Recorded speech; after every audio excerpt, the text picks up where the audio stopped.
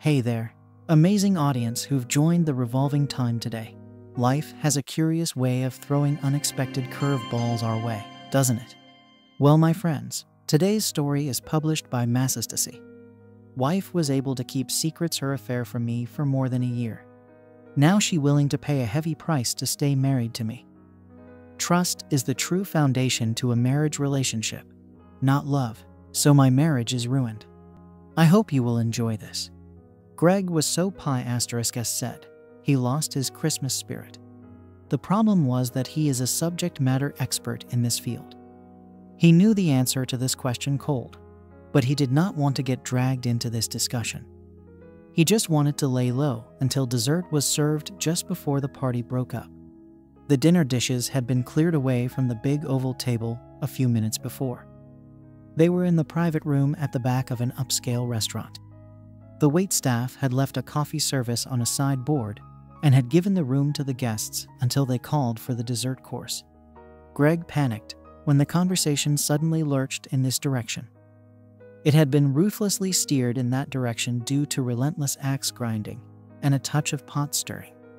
Greg's wife Quiara quickly ground her heel into the top of his foot. Fighting back a grimace, Greg injected as much meekness into his voice as he could and said, Please no. I catch enough P for being the resident science nerd. The last thing anyone wants is for a biologist to rattle on regarding a topic which is about ethics more than biology. Everyone at the table were doctors of philosophy. Greg was the only PhD with a hard science background. He was a biologist who specialized in reproduction. His most recent papers all had to do with reproduction in Homo sapiens. The other 23 attendees were in the language department. All of them were experts in the literature, philology, and linguistics of various languages alive and dead. This meal was the Christmas party for the language department, masquerading as a solstice celebration. Greg thought that it had been a clever manipulation to imply that calling on him to lecture in this scenario would bore people and make him feel awkward. He had high hopes as he flicked his eyes to his wife, who flashed her eyes in approval at his cleverness. Sadly, his gambit didn't work. Radu, in his role as resident axe grinder, was undeterred. "Oh, come on, Greg. I think everyone here is genuinely interested in hearing the answer," said Radu. "If you want to know the answer to this, raise your hands." About 3/4 of the table raised their hands immediately. After seeing how the vote was hopeless, the remaining quarter slowly raised their hands, so they didn't look suspiciously out of line with conventional wisdom. Greg marveled at the way that perceived social pressure got people to compromise their values almost immediately and on a subconscious level. Greg silently noted the three people who least wanted the discussion to go in this direction were Kylie, Elodie, and Quiara. Greg thought of them as the three amigos. Kylie was the wife of Radu, the instigator. Elodie was wife of the department head, Emile. Quiara was Greg's wife, and the reason why he was at the dinner at all. The fact that these three were against it wasn't surprising. In October, Elodie and Kylie traveled to a conference in Vancouver to present a paper together. The day they returned, Elodie and Kylie showed up to Greg's house unexpectedly.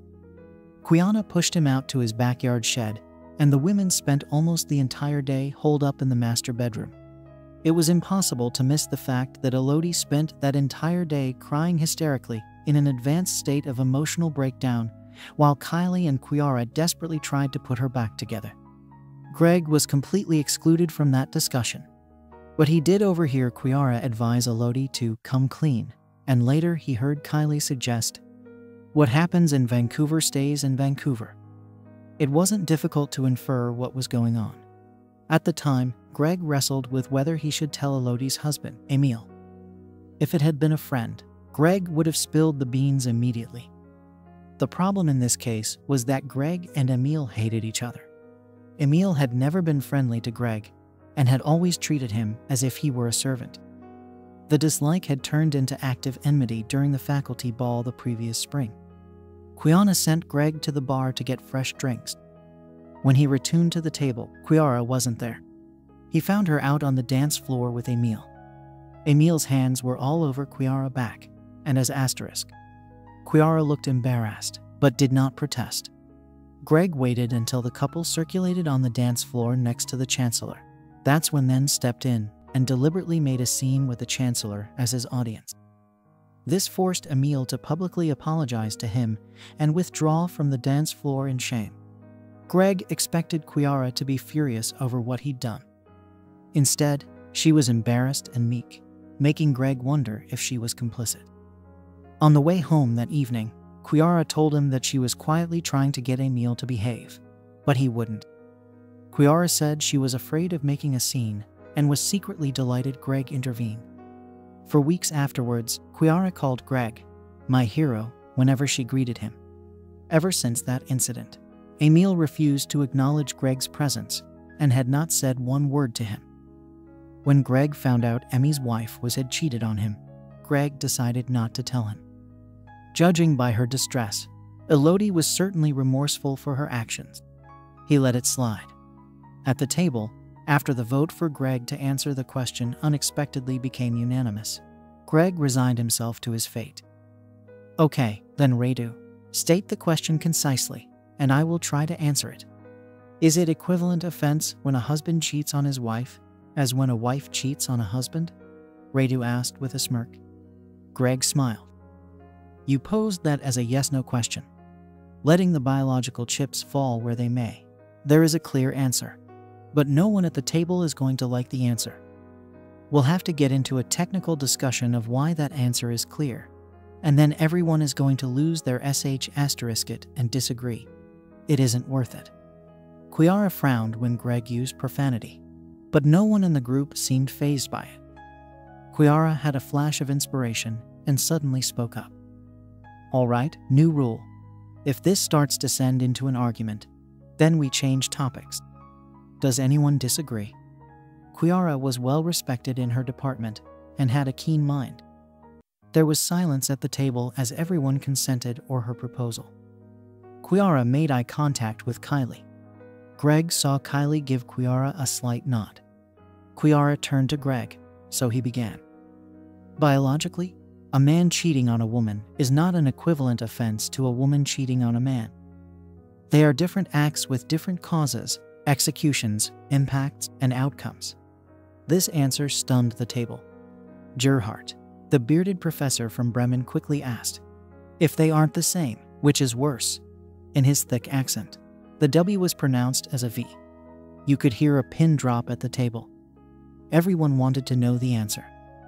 Even Greg's wife Chiara was looking at Greg expectantly. Biologically, it is much worse when a female cheats on a male than the other way around, Greg said. Kylie, taking her cue, groaned out loud. Ah, come on, that just male patriarch, hyperbole bull sh** it. Women have been oppressed by men for all of human history and are much more vulnerable when their mates choose to abandon them. The table descended into pandemonium and chaos, and Greg leaned back and breathed a sign of relief. Greg made eye contact with Chiara, who smiled back, and then made eye contact with Kylie. Kylie actually had to do a two-finger whistle to get the arguments and discussion to die down. Everyone agreed that if an argument erupted, that we'd agree to disagree, said Kylie. Time for a new topic. I would really like to hear what Churin has to say about that conference she just got back from in Beijing. In the sudden silence, everyone looked around the table and Churin wasn't there. Churin's husband Chen said, Sorry, she just left to go to the ladies' room. She'll be back in a few minutes. In the silence, Elodie's lightly accented soprano voice suddenly piped up. Why is it worse? I would like to know. There was something both compelling and emotionally vulnerable with her request for the information. She sounded as if she desperately needed to know the answer. This caught everyone's attention. Greg silently swore in his own head. This was exactly what he had been trying to avoid. Chiara was instantly grinding my foot like she was heel-toeing a 70s-era Formula One race car. Look, this discussion is controversial, and it is about to go off the rails, pronounced Greg. Please don't make me ruin the Christmas party. Solstice party, called out Dorothea, predictably. When Dorothea was born in Maryland, her parents named her Dorothy. She'd met and married her husband Pietro while studying Italian literature in Turin. She started calling herself Dorothea after she married him and took his last name. It was good for her career as a scholar of Italian literature. Greg took silence to be consent and started to breathe a sigh of relief that his run in the minefield was over. Unfortunately, resident axe grinder Radu spoke up. "Aren't you an expert in this field, Greg? This is what you've done your last few research papers on, isn't it?" "Yes, Radu, you are correct," replied Greg. "This type of question is all over my CV. However, my expertise won't make it any less controversial." "I want to hear your considered opinion, Greg," said Radu, with a flash of victory in his expression. The man was an epic pot stirrer. Everyone at the table was looking at Greg again. Greg looked at Chiara in a desperate attempt to get her to bail him out. Chiara just shrugged. "Well, Duck, here we go," Greg said to himself internally. "Here is the argument," he started. "As a species, Homo sapiens evolved to exhibit lovule dimorphism. There are different genders, and each gender has a separate and distinct capabilities. That puts them into different roles vis-a-vis reproduction and child rearing. Ethically and morally speaking, the two genders are fully equivalent in value. If a human life, when considering subjective criteria, like value. Do you follow me so far?" Greg could see people at the table nodding. Everything he said so far made sense to them.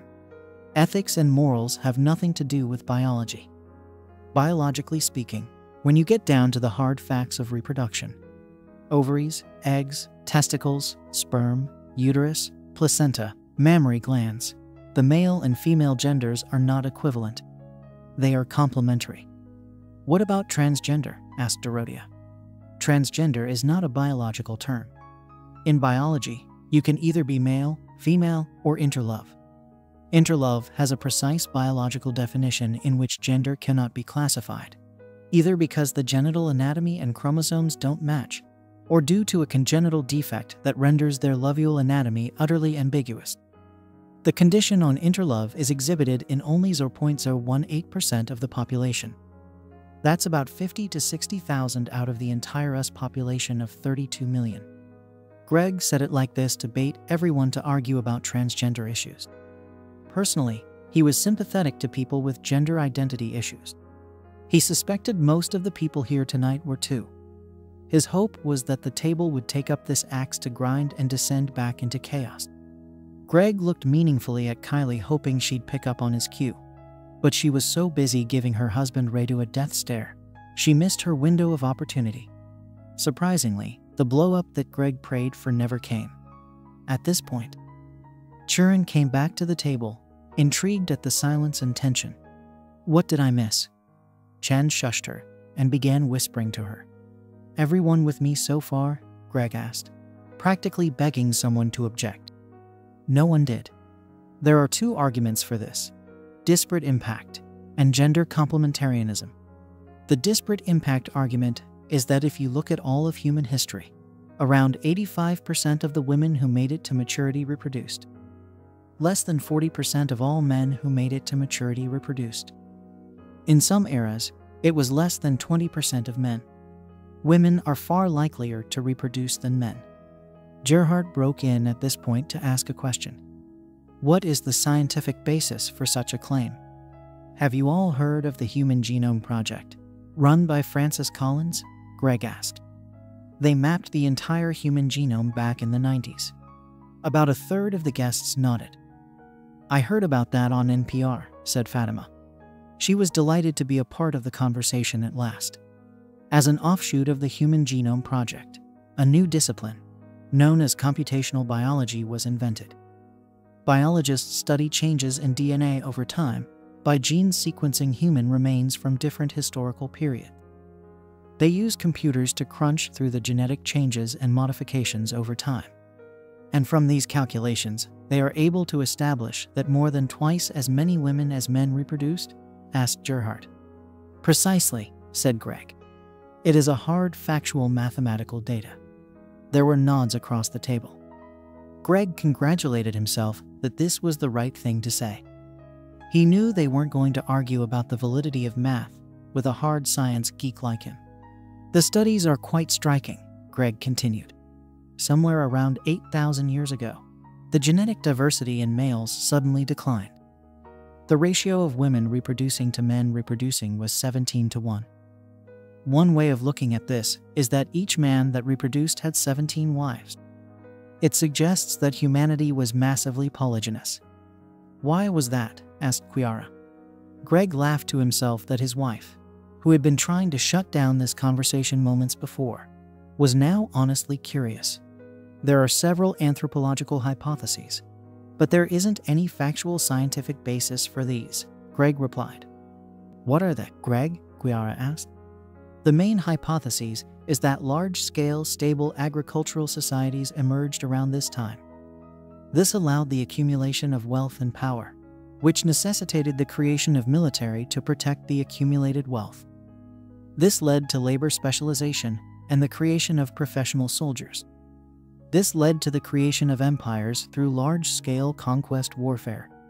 You had concentrated wealth, large numbers of young men being taken off to war under the command of a small number of professional military types.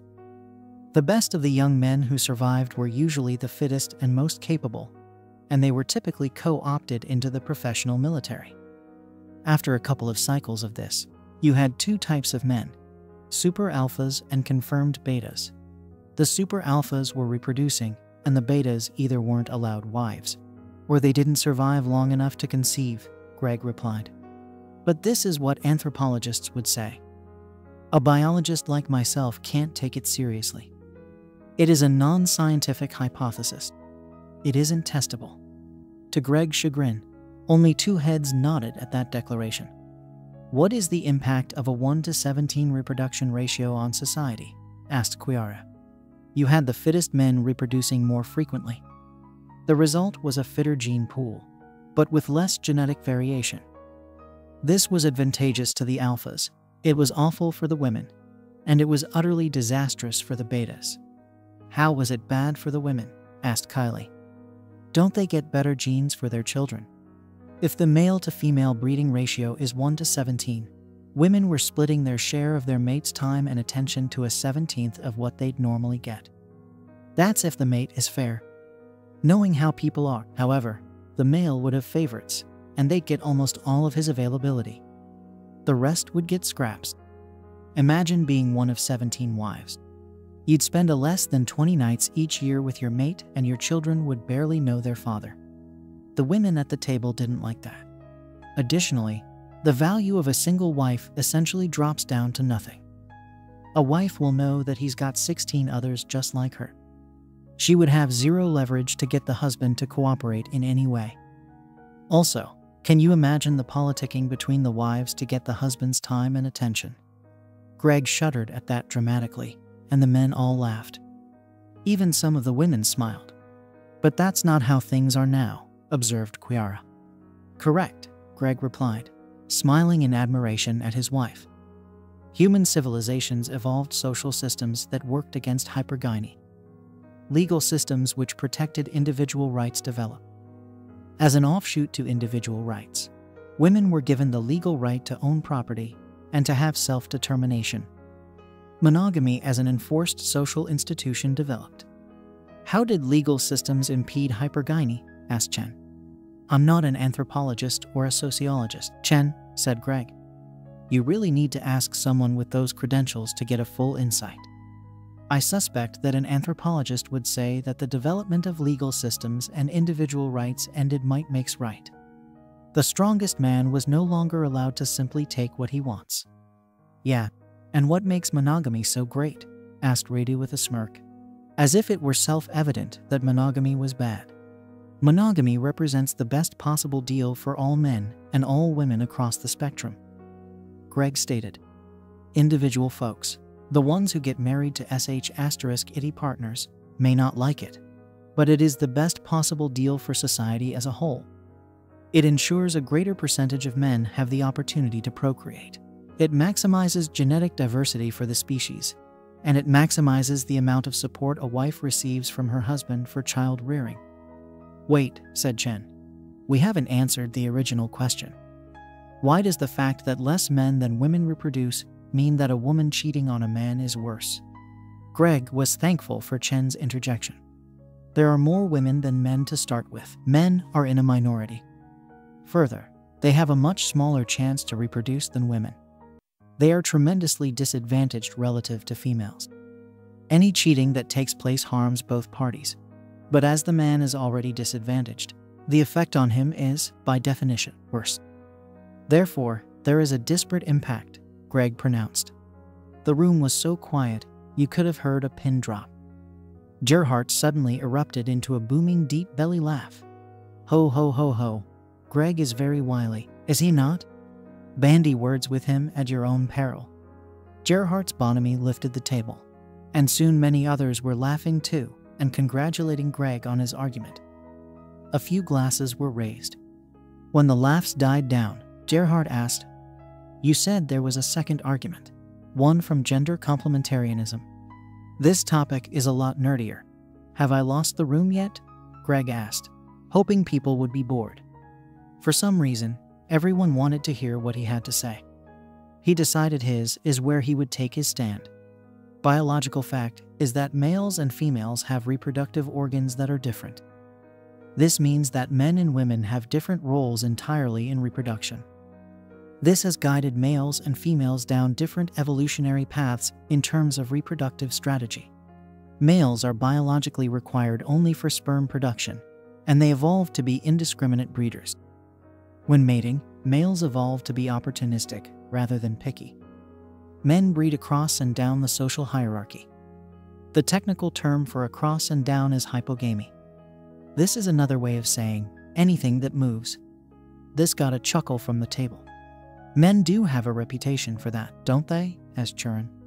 Her statement was met with many nods. Men are pigs, declared Dorothea.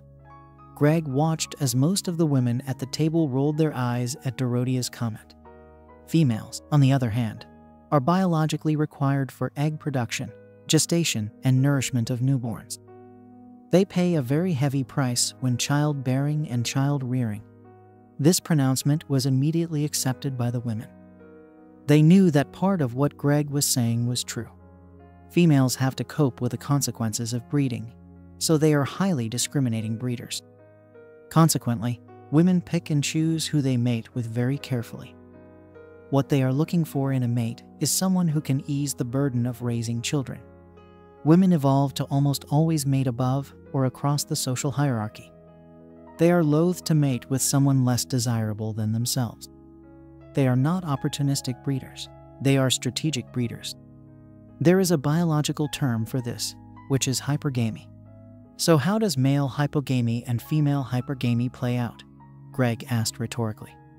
Here's a hypothetical. Abe is a rag picker. He has a very beautiful daughter named Barb. Barb ends up marrying Craig, the average-looking son of a rich merchant, rather than Danny, the buff son of a fellow rag picker. Craig chooses Barb as partner rather than Ellie, the ugly daughter of another wealthy merchant. That's how hypogamy and hypergamy tend to manifest. I don't get it, said Dorothea. In our hypothetical scenario, Barb prefers an average-looking Craig on a social level above Daniel. A more attractive mating partner on the same social level, said Greg. Social status was more important than, say, looks. Barb prefers a mate from higher up in the hierarchy. That's hypergamy, you follow? Dorothea nodded. Greg continued. To Craig, beautiful Barb is a more attractive mating partner on a lower social level to ugly Ellie, who is on the same social level. To Craig, looks were more important than social status. That's hypogamy. But it isn't that simple. Women aren't always motivated by money, said Dorothea.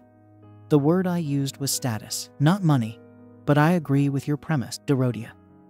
Men aren't always motivated only by beauty. Either my example was deliberately simplistic to illustrate the principle. Agreed, Greg. Women are motivated by a number of factors. They don't just look for wealth. They look for physical beauty, social standing, intelligence, wealth, and masculine traits, such as ambition and strength. All of these combine into a composite measure, which we call status. The status of various men establishes a hierarchy. Women choose the best available status to them. There were a lot of nods at the table this time. Men, on the other hand, have a different view of what status is. The woman's intelligence, personality, and wealth are examined, but appearance is weighted so heavily. The other factors are not nearly as important, said Greg. Anyone disagree? He asked. No one wanted to. Having defined the gender differentials vis-a-vis hypogamy and hypergamy, the million-dollar question my colleagues and I research is, why did these different natures evolve? Does anyone want to lay down a hypothesis? Greg looked around the table. No one had the courage to offer an opinion. Here is what the dominant viewpoint in our field of study think. Childbearing and child-rearing is difficult and expensive. Females need support in terms of resources, partnership, and protection. The practice of human pair bonding between the males and females was the result. When males pair bond, they give their mates resources, partnership, and protection. These are necessary for the raising of children and provide the most stable environment for it. What women are attracted to are heuristical indicators of a male's ability to provide those things. Status is a composite score of those heuristics. Any objections to that? Greg asked the group. Again, no one gave an opinion. What do females give men? Greg asked. Everyone clearly had an opinion, but no one was willing to offer it. Pooh-SSY, asked Radu. The women all around the table frowned. The death stare Kylie leveled at Radu made everyone at the table distinctly uncomfortable. Greg decided to be conciliatory. Radu isn't wrong in a general sense. Love is a concrete manifestation of an abstract policy goal for men. The abstract policy goal for men is obtaining a genetic legacy. What men get through pair bonding with women is children. A man needs a woman to give him children. This was well received as it gave women power not previously afforded. Everyone tittered and joked about how it was very obvious, but no one saw it. There were laughs, and it eased the tension quite a bit. Greg summarized. So when males and females pair bond, it represents a compromise between the two loves to get what they want. Females get support raising the child, that is protection, resources, and collaboration. Males get exclusive access to a woman for the purposes of reproduction. That's how he can maximize the possibility for having a genetic legacy. It is extremely important to note that pair bonding in Homo sapiens is non-obligate. Some species are so hardwired to pair bonding that they cannot become aroused, except with a bonded partner. Humans do not need a pair bond at all.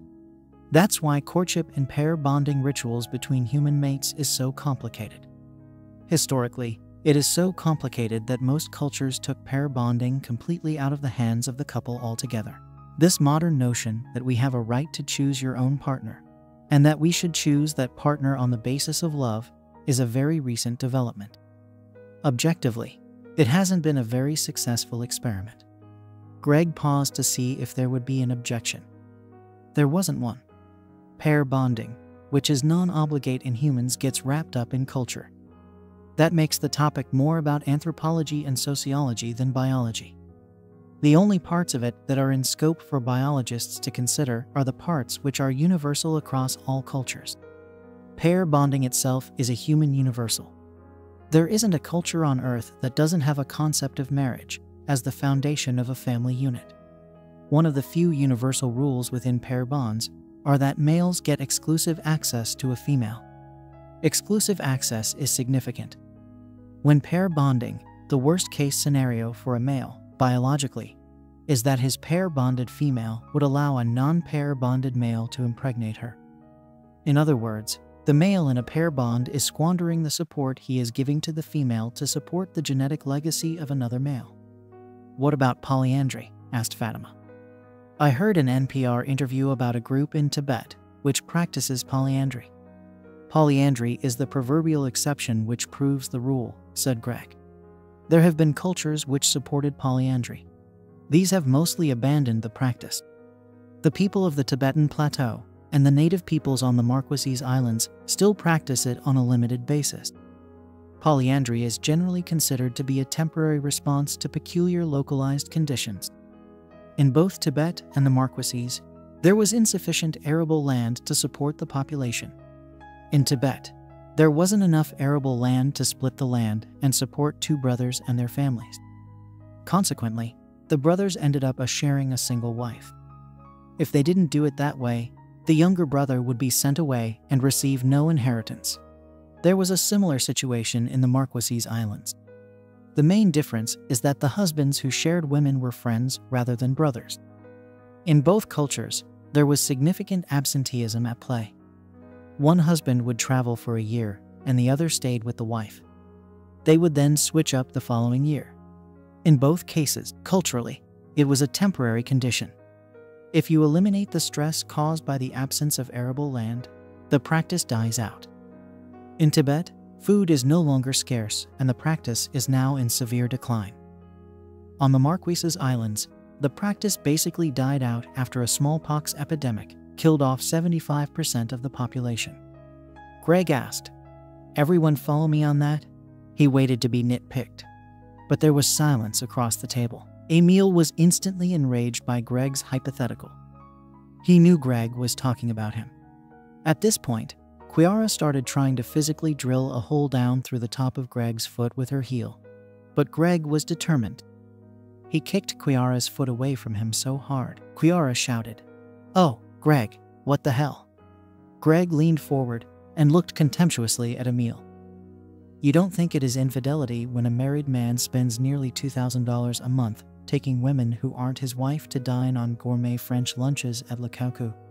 As Greg said this, several women around the table put their hands to their mouths and began to blush. Greg looked first at Quiara, who instantly went beet red. She couldn't look him in the eye. He then looked around the table. Most of the women Emil had been taking to the restaurant was both embarrassed and shocked to see that they weren't the only one. Emil's rage doubled as it became obvious to everyone that Greg was talking about him. You don't think that a married man spending nearly $20,000 on a tennis bracelet for the married woman he's trying to seduce is infidelity. As he said this, Greg withdrew the jewelry box from his pocket. It contained the Tiffany tennis bracelet Emil had given Quiara earlier that week. He opened the lid and lifted it to show everyone at the table. There were gasps all around. Next to Emil, Elodie had tears streaming down her cheeks. Greg tossed the Tiffany bracelet box across the table so that it slid to a stop in front of Elodie. "Elodie, that bracelet should be yours and not Quiara's," Greg said angrily. Greg looked over at Quiara, who looked like she was about to be physically ill. Her hand was over her mouth. Tears were streaming down her cheeks, too. Greg knew that Quiara thought she'd hidden the bracelet where no one would ever find it. She didn't take into account how motivated her husband would be once his private investigator showed him the footage of Emil handing it to Quiara during their secret weekly gourmet French lunch.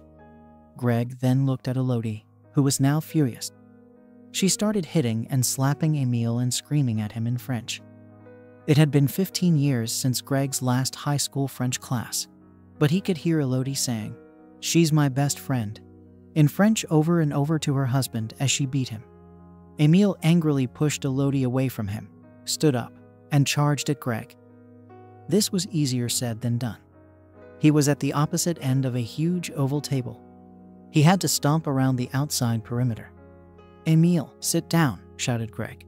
"You don't want this." Greg had a momentary flash of fear as the fight or flight reflex kicked in. Emil was probably 6 inches taller and had at least 40 pounds on him. Greg, though, was made of some pretty stern stuff, and he stood up and held his ground as Emil approached. Emil got within striking distance of Greg and stopped. As quick as a snake, his right hand shot out in an attempt to belt Greg across the face. Emil was a lot more athletic than Greg gave him credit for. His fast twitch muscles and reflex times were superb. One of the women screamed in terror. "Screaming like that is so unproductive," Greg noted to himself. Greg backed slightly, rolled his shoulder in, and Emil's fist was a half-inch short of his nose. Greg didn't see it, but sensed the other half of a combination punch. He instinctively ducked his head down. Emil's left hand sailed just over Greg's head, actually making contact with Greg's hair. It was very close and was a near disaster for Greg, but he weathered it. Greg then took one step forward. He bladed his hand and got it locked in right above Emil's elbow. Using Emil's own body weight and momentum, he immediately put Emil in a standing straight arm lock. Greg had to resist the temptation to break Emil's elbow in half right there in front of everyone. Instead, he applied a little pressure, and it made Emil whimper. Emil tried desperately to escape the arm lock. Greg slowly increased the pressure until Emil quit fighting and was standing absolutely still. "Let me go," screamed Emil. "This hurts. You are like to break my arm." "Shut up, Emil," said Greg. "You attacked me." "Did everyone see how he came at me and swung at me?" asked Greg. "Yes, Greg," Chen replied. "We all saw it." "I don't want any more violence, Emil," pronounced Greg. "If you continue to struggle and it comes to violence, I will literally break your arm in half. I am a smaller man than you, but what you don't know is that I am the youngest and smallest of 5 brothers. They beat the absolute sh** out of me as a kid on a daily basis. The consequence of that is that I'm extremely tough and I can put up a hell of a fight. My brothers and I went to Brazilian Jiu-Jitsu together for years. I got my black belt before I got my doctorate. I earned my black belt, Emil." Greg looked around the table. Everyone was watching with rapt attention. Kiara had a weird look on her face. It was a disbelieving awe. She couldn't believe her husband had bested Emil in physical combat. She was doing a major reassessment.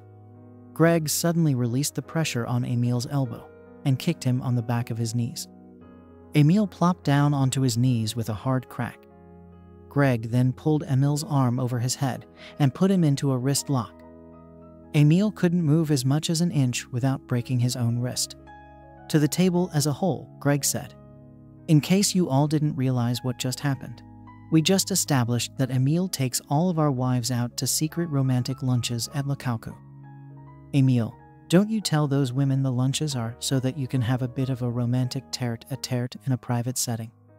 When Emil didn't respond, Greg applied more pressure to his wrist. Emil grunted and said, "Yes, that is what I tell them. Ladies, if you were not taken by Emil to Lukaku for a romantic tete-a-tete in a private setting, please raise your hand. Be honest now. I have been watching Emil for quite some time, and I know who has and who hasn't. Don't make me call you out as a liar." Only Churin and Gita raised their hands. Greg looked over at his wife to see if she had the balls to lie. She didn't. Her arm was down. She wouldn't look at him. Greg barked a laugh in disbelief. Other than Kiara, Churin and Gita were the prettiest women in the room. In fact, Greg thought Churin was among the prettiest women he'd ever seen in real life. She was regularly mistaken for Lin Kai-ling, a famous model and actress. Gita had been adopted by a large family from Madison, Wisconsin. She was a multi-sport athlete and had gone to Duke University on a cross-country scholarship. She was a distance runner with exotic looks and a Midwestern America cultural upbringing.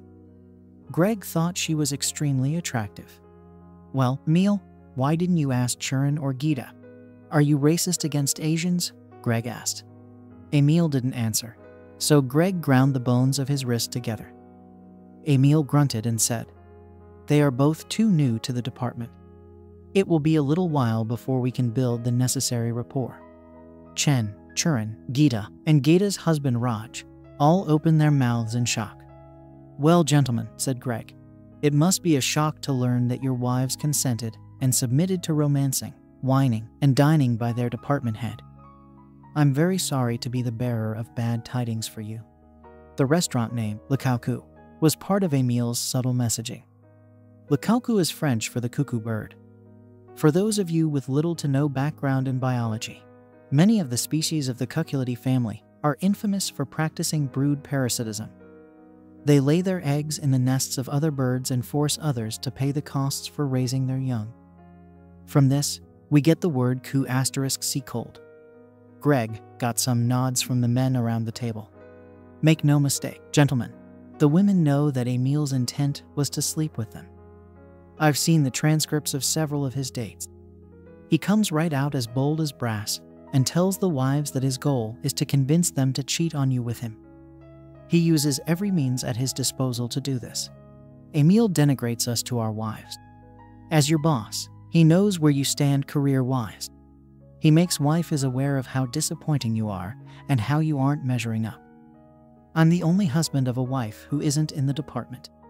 He cannot use my own career to denigrate me, so instead, he plays up my physical inferiority when he attempts to seduce my wife. Isn't that a laugh? When he tried to fight me, I beat his as asterisk in 5 seconds. I defeated him, and he never laid a finger on me. Greg made it a point to smile and meet the eyes of every person at the table. Emil flaunts his wealth to our wives by pointing out he is taking them to the most expensive restaurant in a 100-mile radius on a regular basis. He talks about his wealthy upbringing and brags about the resources he has. Little do most of the wives know that he is really broke. The investments, the yacht and nice he likes to mention, and the fortune allegedly left to him by his parents are all fictitious. He took out a second mortgage on his house to buy that Mercedes he drives our wives around in. Both are close to being repossessed. Tell them where your money comes from, Emil. Emil said nothing, so Greg bent Emil's fingers back. The money comes from Elodie's parents, he grunted. She had an inheritance and a trust. She asked me to look after it. Emil flaunts his intellect to our wives by talking about his papers and bragging about how he is being referenced in the academy. He is a fraudulent academician. His claim to fame was his critique of Ilyane Grimader Tayeb. This was considered so fresh and innovative at the time that it was published in hardcover, and it is where almost all of his references come from. Guess what? He didn't write it. He bought it from the woman who actually wrote it, a fellow student who had a heroin problem. He's been paying her hush money for years to keep that a secret. Greg put a slight twist on Emil's wrist. Tell us her name, the woman who wrote your dissertation. Marie Celier Annual, he said, grunting in pain. We were in school together. We dated until she developed that habit. This brought gasps from the table. Emil also flaunts his social position, making sure your wife knows that he is her boss, that he is an aristocrat, and that he has an important and extensive network of friends and connections that make him an amazingly powerful being. It's all horse sh**. He was never an aristocrat. He was the son of a man who owned a tobacco shop in Grigny, France. Tell everyone, Emil, how your dad lost his tobacco shop. Go on. Greg twisted Emil's wrist again and said, he sold it to get me on the tour. Which tour? Asked Greg. The pro tennis tour, said a very clearly exasperated Emil. The only legitimate claim he makes is that he was a tennis pro. He was briefly on the tour in the late 80s, said Greg. I managed to have a conversation with his old coach. He said he was good enough to be on the tour, but would never be good enough to win anything. He was essentially known only for his good looks. He was the male version of Anna Kournikova. What was your highest finish at any tour event on the tour? 24th, he said. Tied for 24th, corrected Greg. So, gentlemen, to land this plane and tie it back to my little biology lesson from before. This piece of sh**, it was leveraging hypogamy and hypergamy deceptively to make a run at our wives. He artificially presented himself as being a higher status male looking for mating opportunities further down the hierarchy. They all, to one extent or another, bought it. I know every woman here. They are neither stupid nor foolish. What this tells me is that Emil was exceptionally good at it. All of the people some of the time is a pretty high bar. He's one of the better con men any of us have ever run across. Unfortunately, he is, at the end of the day, just a charlatan. Greg looked around the table. The faces showed varying degrees of anger, disgust, and humiliation. Elodie, continued Greg, you have my deepest apologies that you had to find out what he did to you this way. I did not want to do this publicly, but my hand was forced. I do have something for you. It is a Christmas gift that I beg you to accept. Greg pulled a box out of his jacket. He handed it to Churin. Can you pass this down to her? The box went from hand to hand to Elodie. Elodie asked. Shall I open it? Yes, replied Greg. She opened it up, and there was a remote key fob for a Honda. She sat there stunned. My oldest brother owns a Honda dealership, and he owes me several huge favors. He paid them off by giving me a Honda Odyssey minivan. It is used and a couple of years old, but it's in excellent shape. It is totally paid for, tax, title, and registration included. The only thing I couldn't do was add it to your insurance. Hopefully, this will take the pressure off begging for rides to get your kids to school. It's in the parking lot outside right now. Elodie started crying and sobbing. Both Kiara and Kylie were instantly up and rushed over to comfort her. I will also say this, Elodie. If you are not comfortable remaining in your current home, you are welcome to bring your kids to live at my house. Your kids will have to share bedrooms with ours, but you can have the guest bedroom and we'll make it work. The house is in my name, so you can stay there as long as you want, even if things don't work out between Kiara and I. With that pronouncement, Kiara started to cry. Kylie and Elodie were suddenly comforting her. Greg never ceased to be amazed how crazy tight that those women were as friends. Even after Kiara's treachery with the bracelet and the secret lunches, Elodie had her back. Emile, are you listening? Asked Greg. Yes, responded Emile with supreme contempt. This is where you leave us, said Greg. When I release you, I want you to stand up, walk straight out the door, and leave this premises. If you don't, I will beat the living sh** it out of in front of 22 witnesses who despise you and are all willing to testify that you swung at me first. Do you understand? Yes, replied Emile with his trademark contempt. Yes, what? Greg asked. Yes, sir, Emile responded. I barked out a laugh. I was looking for yes, Greg, but sir will suffice.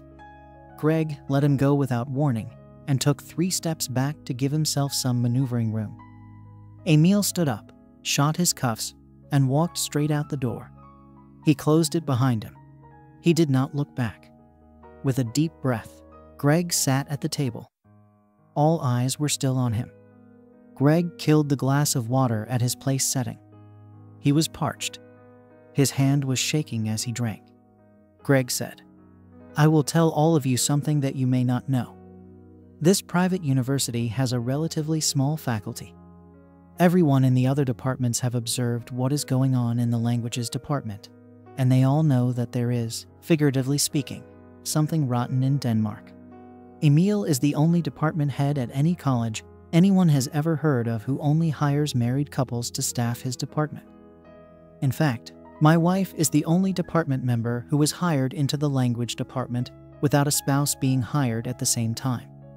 The reason why that happened is that I was personally head-hunted by the chancellor himself as a potential head of the biology department. Emile hired Kiara because the chancellor gave him a direct order to do it. Emile always told everyone his unusual hiring practices were designed to promote department stability and help staff retention. But the rest of the faculty doubts that is true.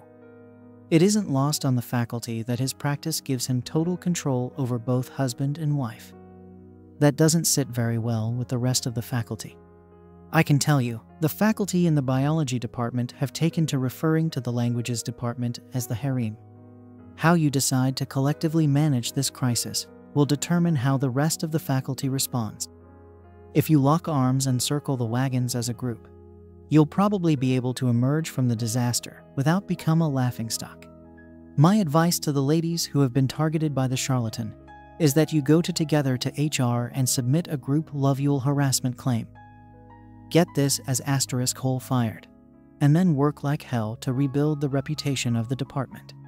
He took the glass of water from Kiara's place setting and drank that down. I have evidence that Emile was bedding a couple of the wives. I debated whether to inform her husbands tonight. I decided that I don't want to humiliate them. They were clearly clueless about what their wives were doing. I profoundly believe what happened is a matter that only concerns the husband and wife. It is no one else's business. I propose that as a group that we decide collectively that no woman will ever make a public statement about whether they were or weren't having love with Emile. Ladies, that means if you are innocent. You are bound by your sacred honor to keep your innocence to yourself. Say nothing so that your guilty colleagues aren't humiliated and can maintain a shred of dignity. Does anyone disagree?" The room was silent. Greg said, "Then from now on, let us never discuss who was or wasn't sleeping with Emil." The room was totally silent. Greg decided to address his final subject. "In a few minutes, I'm going to leave the room and let you discuss between yourselves what you should do. Before I leave, however, I want to address the topic of forgiveness. Despite the bullsh asterisk it, I was floating earlier about breaking pair bonding agreements. There are no ethics or morals in biology. More often than not, the strongest creatures just take what they want. That's a terrible and awful thing to contemplate, but it is the only law in nature.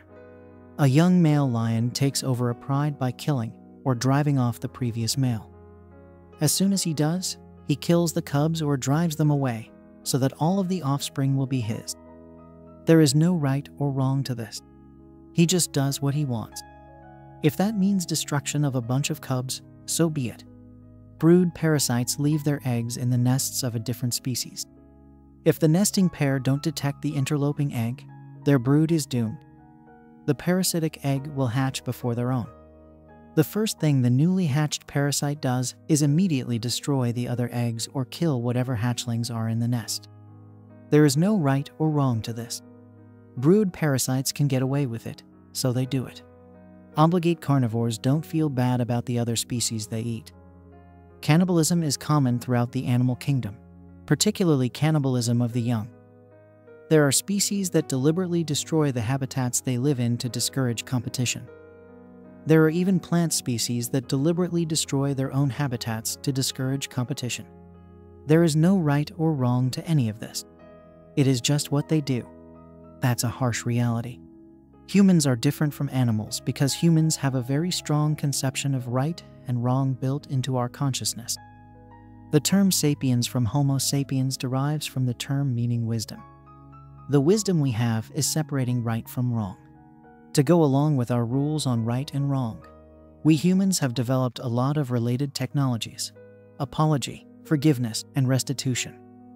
These are the things that make us different from animals. We had a discussion earlier about the male to female reproduction ratio of 1 to 17. If we lived 8,000 years ago, here is how tonight would have gone. Emil was your alpha. This was his harem. I say that it was his harem because all of the women in here, save Gita and Churin, submitted to his authority by allowed him to romance them behind her husband's back. Kylie started to object, but Greg raised his hand and said, "Let me finish. I think I earned the right to finish my address. I promise you it will only last another couple of minutes." Greg glared at the folks at the table until they nodded or looked away. As I was saying, this was Emil's harem. He was the alpha. I defeated him in physical combat in front of you. What would that have meant 8,000 years ago? Well, the first thing I would have done was castrate Emil. Then, I would pull his teeth. Then I would have removed all of his fingers except for the index fingers and thumbs on his hands, leaving only that for him so he wouldn't be totally useless as a slave. I then would have sodomized him in front of everyone. I would do this to demonstrate that I was superior to your previous alpha. It would let you know a new order was in place. Next, I would have declared the wives were all mine. The first man to object would have his throat slit in front of the others. I would then ask if there were any more objections. The stronger men would be castrated directly.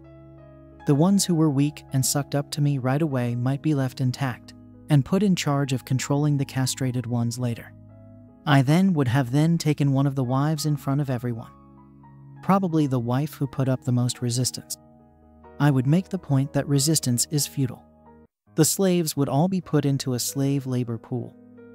The men would toil day after day growing crops for me. The women would be put in my harem and would start at the bottom of the status hierarchy. The wives I already had would beat you and starve you and treat you like sh**. I would put you on a rotation and you'd all get your turn with me. You'd learn pretty quickly that the women with status were the ones who gave me children. If you gave me children, You'd be pampered and privileged and brought to my bed more often. You see, that's the ultimate status marker in the harem. The ones who please me the most get the most time with me. You'd use any means at your disposal to make sure I was successful at planting my seed in your bellies. Once you were pregnant, my whole demeanor toward you would change. I would shower you with compliments. I'd spent hours snuggling you with my hands on your gravid belly, whispering how lovey you were carrying my child. When our child was born, I would dote on the child, showing just how fatherly and gentle I was with your offspring. You'd soon realize I was a good man who loved his children. You'd fall as asterisk over tea kettle in love with me. If you gave me children, there's a pretty good chance you'd actually live out your lives as happy women. Eventually, you would come praise me for my strength, rationalizing that I protected you, gave you a good standard of living, and made your offspring more secure and more prosperous. In the same manner, you would eventually come to despise your previous husband's weakness. You'd do it all without even realizing how you'd been manipulated. Greg leaned back in his chair and stretched. He looked each woman at the table in the eye. He was shocked to see that some of the women were extremely turned on by his narration. Why did people, 8,000 years ago, do stuff like this? They did it because in that time and place, humans actually believed in the concept that might makes right. Greg spread my arms out to indicate the entire room. So if might makes right today, this is now my harem. Greg noted that he could have heard a pin drop. Greg looked each woman in the eye. When he got around the table, he said, "Men, your wives belong to me. The only thing that would be left to do would be for me to decide which woman I would take in front of the room tonight." There was a visible frisson. It spooked the absolute *** out of the partygoers. Greg couldn't believe that they just sat there and took it. He'd never before thought that people that smart would be such sheep. He marveled to himself what a supremely weird moment this was. He broke the silence. "Aren't you all glad that we don't believe that anymore? As we spoke earlier, human morality and social systems have evolved. We now believe in individual rights. We believe in the right for a woman to self-determine. We believe in the sanctity of marriage. We don't believe in maiming and castration as punishment. We don't believe in ownership of people anymore." The greatest force for change in the evolution of our moral systems in the last 2,000 years was Christianity. It may come as a shock to everyone here, but I'm actually well-grounded and knowledgeable in Christianity. As a boy, I was raised in church, and despite being a strict evolutionist as an adult, I still understand what the church teaches. I admire it. For those of you who lack my knowledge and grounding, the salient characteristic of Christianity is forgiveness. Christ preached that we could be forgiven for our sins against God. A prerequisite of receiving forgiveness for our sins is a willingness to forgive others who have sinned against us. It's right there in the Lord's Prayer. "Give us today our daily bread, and forgive us our debts, as we also have forgiven our debtors." The whole concept of receiving forgiveness and forgiving others is baked right in. It is probably the most important technology embedded within Christianity. Gentlemen, I know your pi asterisk as said because to one degree or another, our wives have injured us by building secret relationships with that prick Emile. I ask that you would seriously consider forgiving your wife. Emile was charming, deceptive, convincing, and he was in authority over them. He duped them all. Christmas is the celebration of the Incarnation. We celebrate the fact that Christ became flesh and dwelt among us. He came to earth to bring us forgiveness. Although I am personally supremely pi asterisk as said at Quiara, in the spirit of the coming holiday, I'm going to try my hardest to take a soft approach. I am going to make every effort to find a way to forgive her so that we can reconcile. I hope that you men will embrace the spirit of the season as well. If you don't and choose to be a hard as asterisk about it, you are declaring that you choose to live in the might makes right world. And I will remind you all, in that world, your wife now belongs to me. Greg stood up, walked over to the door, and opened it. There was a member of the wait staff waiting there. "Are you ready?" he asked. "Yes, sir," announced the head waitress. Greg stood back out of the way, and the waitress rolled in a cart filled with desserts. A second cart came in with a couple of magnums of champagne chilling in ice buckets. Greg addressed the group again. As a gift to the group, and as an apology for ruining your Christmas party, I took the liberty of acquiring a few magnums of Veuve Clicquot champagne for the group. Greg watched as the women blushed and made furtive eye contact with each other.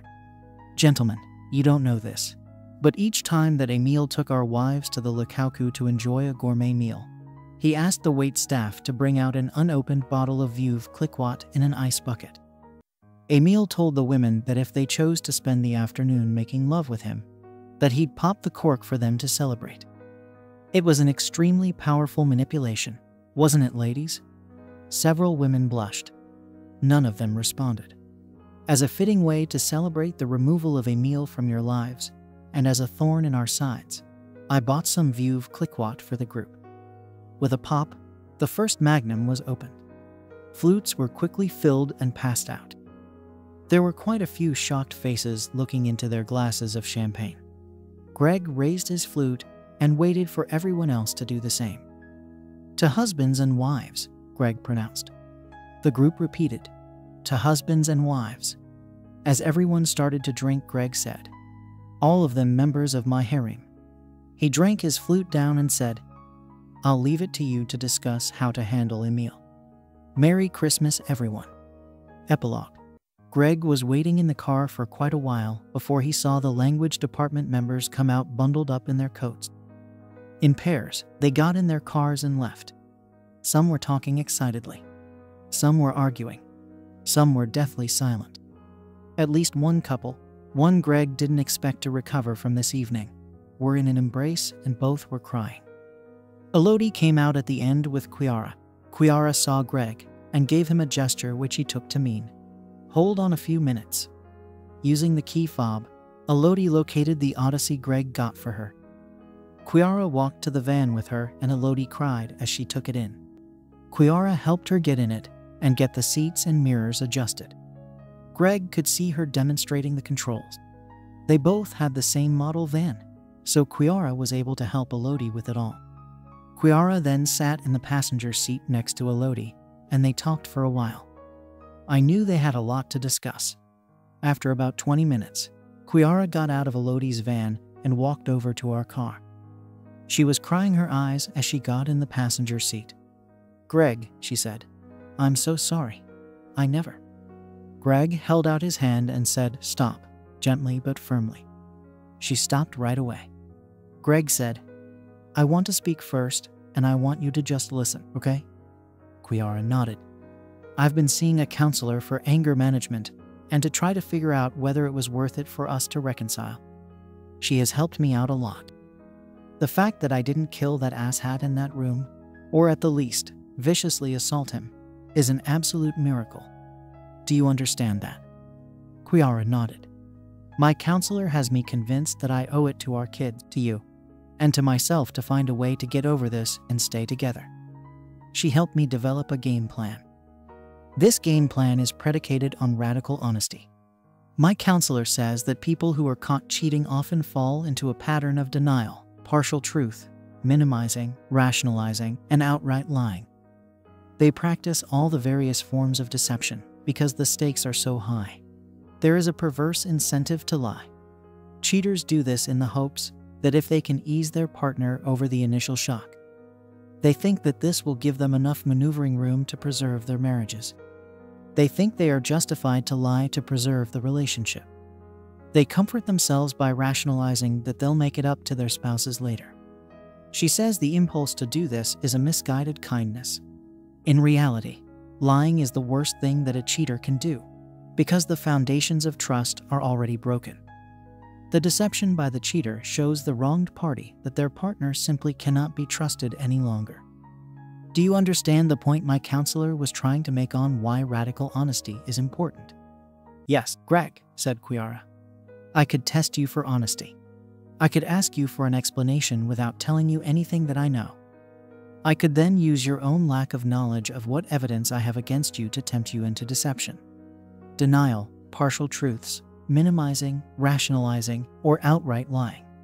There are valid reasons for me to do this. If you told me exactly what I already knew, it would help me relax, because it would show me you were serious about coming clean, and that you really wanted us to continue. If you acted deceptively, however, I would draw the conclusion that you aren't trustworthy. Are you following me?" Greg waited for Kiara to nod again. She did. I was going to do just that, but my counselor convinced me it was a bad idea. Any misstatement on your behalf would be the evidence of perfidy that I was looking for. It would basically guarantee a negative outcome. So, I will tell you right off the bat, I know a lot more than you think.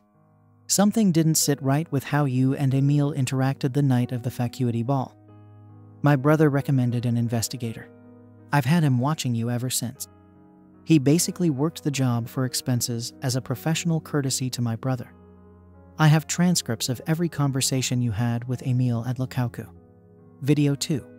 I also have every text you exchanged and every email he sent to any of your personal accounts, even the secret Mevilvis Loca account you don't think I know about. I think I know everything there is to know, said Greg. Greg thought this would make her nervous, but Kiara actually looked relieved. Then you know that I never had love with him, she replied. Thank God. I was so worried that I'd never be able to convince you. I know you didn't have love. I also know that you were utterly complicit in Emile's seduction of you for more than a year, Greg replied. You liked being the object of his attention, and you invited him to try over and over. You kept secrets from me. You even kept secrets from Elodie, your best friend. You were not honest with me about where you were on the days of your secret lunches with him. The worst of it was that you accepted the gift of that bracelet. That one haunted me because you'd never be able to wear it around me. The only reason I could think of for you to accept it was if you didn't plan to be around me much longer, Greg answered. No, said Kiara. I would never leave you, never. Tears streamed down Kiara's cheeks. So you were just going to keep it hidden away forever, only wearing it when you managed to slink away for your next secret rendezvous with him? He asked. She started to speak, but Greg shut her down. We are going to talk through everything that happened and why. Kiara, you will have a chance to come clean. Like I said, I have a game plan. The fact that I am a scientist means this will be both good and bad for you. The good is that I will have an open mind, and I will let the chips fall where they may. I will let my observations, rather than my anger and resentment, determine what comes next. If you are open and honest, we have a shot at overcoming this. The bad is that I will require proof. I will not be swayed by mere sentiment. I trusted you for years because I was convinced you loved me and you had your priorities straight. Now, I am no longer convinced you love me, and I'm morally certain you don't have your priorities straight. If you did, you never would have accepted the bracelet. For that reason, there is no for old time's sake in this relationship anymore. Trust is the true foundation to a marriage relationship, not love. My trust is shot. Kiara nodded while she mopped at her nose with a tissue. She understood and accepted this. As I said, we'll talk it all through. We'll probably talk it to death. Tonight, however, I am going to ask you only one question. Are you willing to commit to the lengthy and painful process of putting this relationship back together? In other words, are you willing to pay a heavy price to stay married to me? In his mind's eye, Greg had imagined the scenario of asking Kiara this question more than a dozen times. Each time, he pictured himself being cold and emotionless while he asked. He never envisioned asking it while emoting and nearly losing his sh**. Unfortunately, that was exactly how it went down. Kiara was suddenly all over Greg. Her embrace wasn't passionate, nor was it tender. It was desperate. I love you, Greg. I love you more than life itself. I'm not letting you go. I know I screwed everything up. It was my fault, and I will do whatever it takes to recover. You name it, and I'll do it. You're going to have to scrape me off of you. When Greg pulled himself together, he put the car into drive and accelerated. They drove off together, moving forward. The end. Thanks for watching. Remember, Revolving Time exists because of your support. So take care of yourself and see you soon with another story.